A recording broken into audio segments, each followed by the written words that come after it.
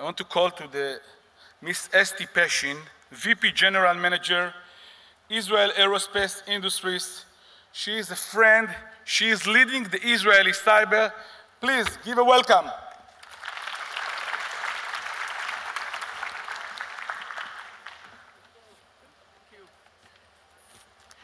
Hey, ladies and gentlemen, good morning.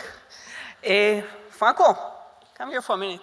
Ladies and gentlemen, please give a warm hand to our moderator. He launched a book yesterday by the name of Plan B. So congratulations, my friend.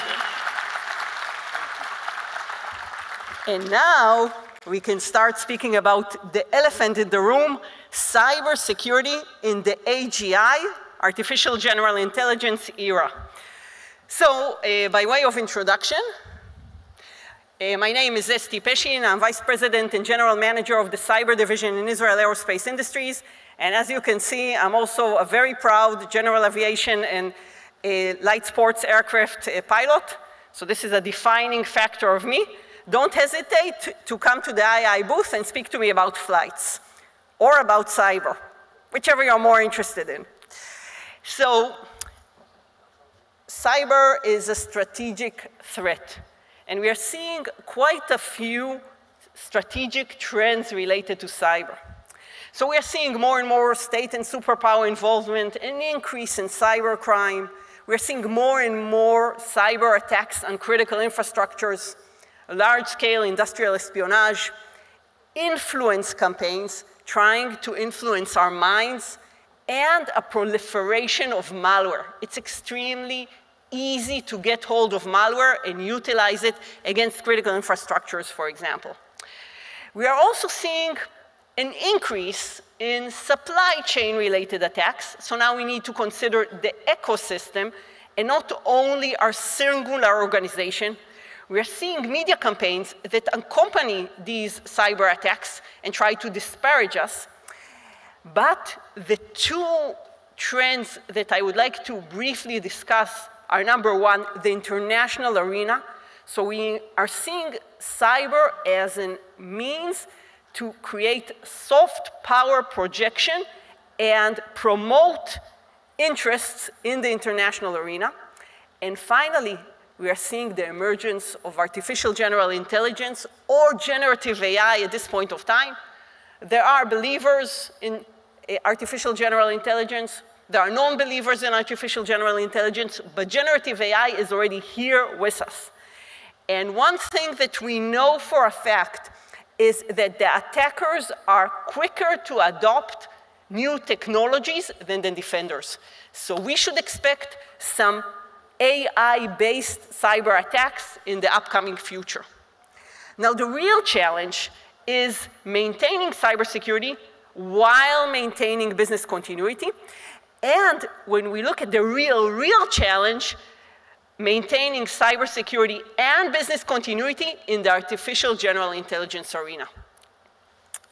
Now, we are strong believers in ecosystem resilience. So initially, the paradigm was that we need to protect our assets, to protect our data, and then the paradigm was to limit potential damages. So we understood that we can't protect everything, but let's protect the assets that may entail the most severe damage if attacked. Then we started speaking about resilience, which basically means we understand that a cyber attack will happen and will impact us, but we want the ability to recover from it as quickly as possible and with limited damage. And finally, today we are speaking about ecosystem cyber resiliency because we are strongly dependent on additional elements within the ecosystem, supply chain, if you will. So when we are speaking about artificial intelligence, we can differentiate between generative AI, which is already here, and artificial general intelligence. So while generative AI is basically AI that is based on a corpus of data, providing us answers based on a corpus of data, a large corpus of data, artificial general intelligence is actually mimicking the behavior of a human being and conducting the actions and making the decisions in a similar way that a human being will make them. So artificial general intelligence is not there yet, and I'm sure that many of you in the audience do not believe that eventually we will reach an AGI era. I'm actually a strong believer that we will. But generative AI is already here. And now the first question we ask ourselves is how AI and cybersecurity can work together.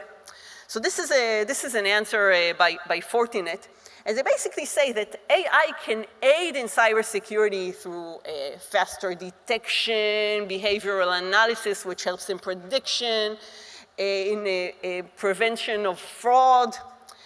It can provide ongoing learning of our network, of the behavior of the attackers. It can assist in training, and the previous speaker spoke about this quite a bit. It can provide better detection. So if I try to sum up some of the advantages of artificial intelligence in cybersecurity, then number one, detecting threats more quickly. Automation. So we are all aware of the skills crunch, right? So we all know that we don't have enough cyber defenders. So maybe artificial intelligence or artificial general intelligence can do the work for us. Our solutions can be adaptable, a moving target defense, if you will. We can better use data. We can conduct advanced forensics because we aren't constrained by the capacity of the human being. And we can add new detection processes. But there is another edge to this sword. This is a double-edged sword because all these advantages have an inherent disadvantage that can be used by the attackers. So while we detect threats quickly, the bad guys can find vulnerabilities quickly. They can introduce new vulnerabilities faster. They can create better advanced persistent threats. So while we deploy moving target defense, they can have more persistent cyber attacks. Data becomes a single point of failure. They can test attacks better.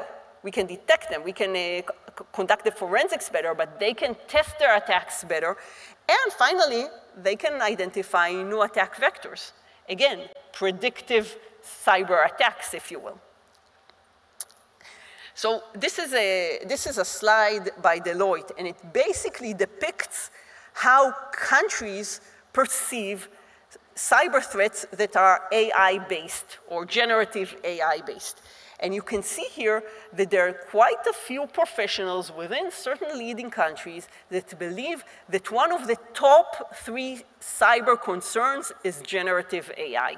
So it's not only, it's not only theoretical approach, it's a practical approach. The CISOs, the leaders around the world, believe that generative AI can become an important cyber threat.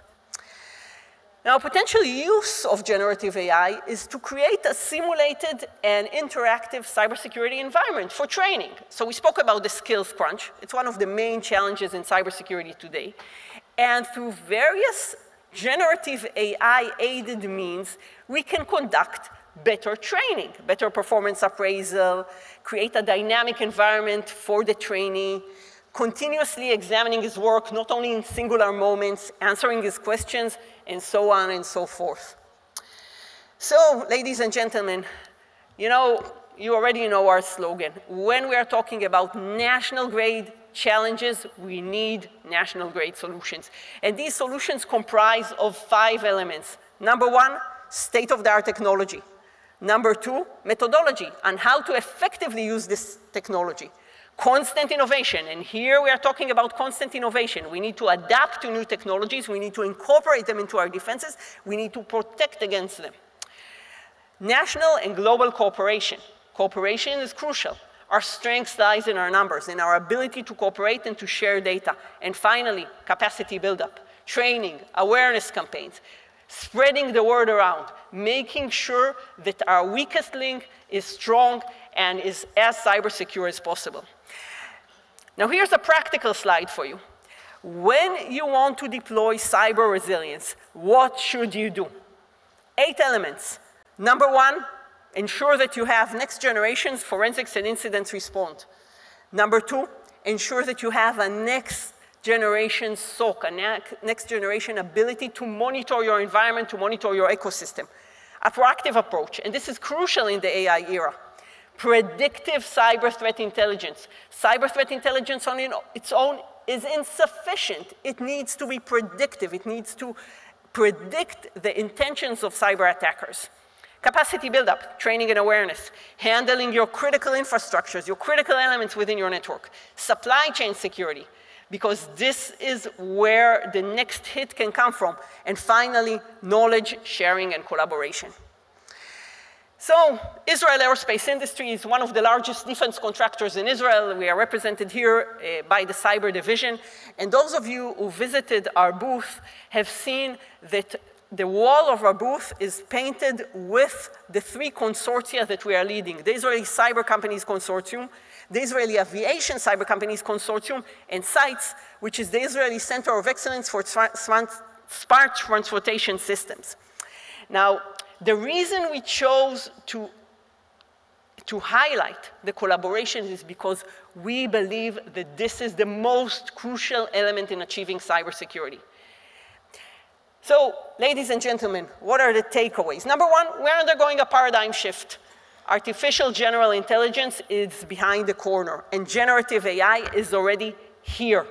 We need to practice cyber resilience in lieu of cybersecurity. We have new and dynamic threats that require a new collaborative approach and advanced capabilities. Capacity buildup is key. Train.